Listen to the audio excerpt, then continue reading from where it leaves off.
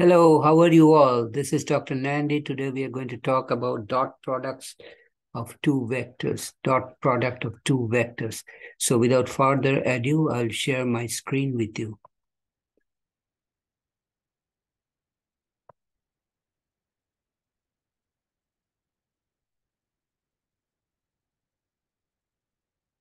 Says find the angle theta between the vectors u given by the endpoints 1, 1 and v is equal to 2, minus 2.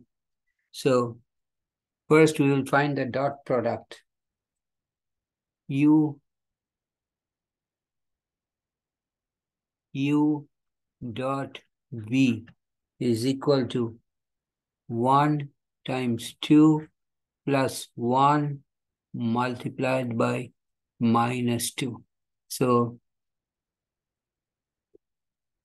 x components get multiplied and the y components get multiplied and we add them together, which is equal to 2 minus 2 is equal to 0.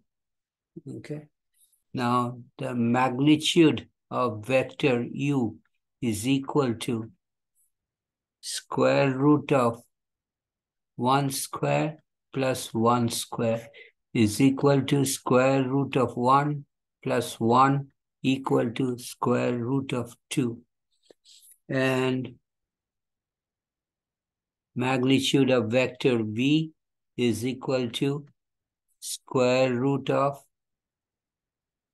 2 square plus minus 2 square is equal to 2 square is 4 and minus 2 times minus 2 is also positive 4, which is equal to square root of 8. So cosine of theta, theta being the angle between the two vectors, is equal to u dot v divided by absolute value or magnitude of u multiplied by magnitude of v, which is equal to 0 divided by square root of 2 multiplied by square root of 8 is equal to 0. Hence, theta is equal to cosine inverse 0, which is equal to pi by 2. Okay, so theta, the angle between the two vectors, is pi by 2. I'll stop here today. If you have any question, you can always write me a comment. I'll get back to you as soon as possible. And please subscribe to my channel by hitting the red subscribe button at the bottom right corner.